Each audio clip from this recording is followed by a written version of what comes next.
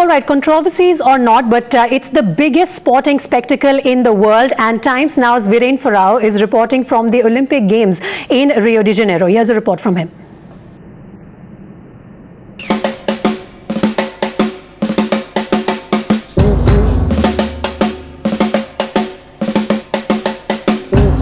The whole of Brazil, and in particular the city of Rio de Janeiro, is saying bem-vindo, which means welcome to the world.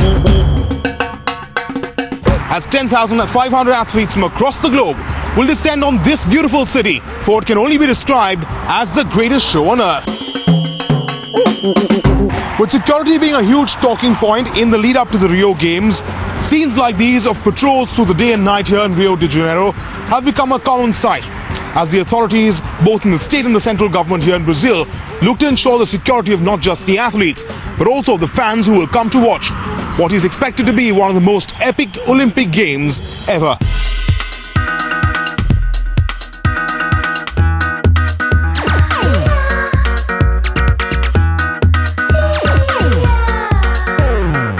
There were 3 medals in Beijing, 6 at London 2012, but what is in store for India at Rio 2016?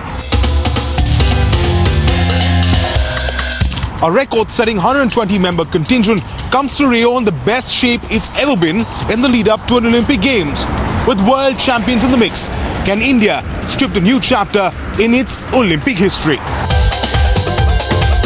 In Rio de Janeiro with Maruti Malepu, this is Viren Ferrao for Times Now.